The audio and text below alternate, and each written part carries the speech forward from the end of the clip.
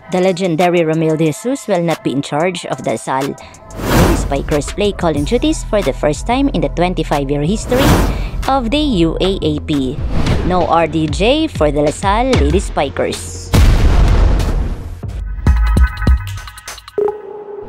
Again, no RDJ for Lady Spikers. Si Noel Orcolio ang papalit bilang interim head coach ng LaSalle Women's Volleyball Team para sa UAAP Season 85. As with the Season 85 Women's Volleyball Tournament on Saturday, February 25, ito ang magiging unang pagkakataon sa halos 3 dekada na si Ramil de Jesus ay hindi magiging full-time na head coach sa LaSalle Women's Volleyball Program. I think I'll take over for now, but Coach Ramil is still here to guide me, he said in Filipino. Hopefully, by the second round, he can be with us and come to the games.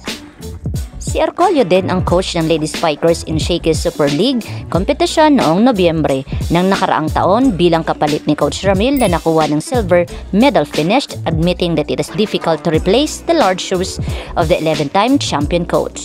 Unang bumaba sa pwesto si RDJ bilang head coach ng FT Logistics sa mid-season noong nakaraang taon. Ngayon handle na ni Coach Diego.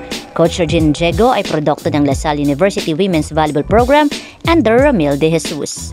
The legendary coach Ramil de Jesus continues to cope with health difficulties privately and hopes to see you back on the court in full recovery.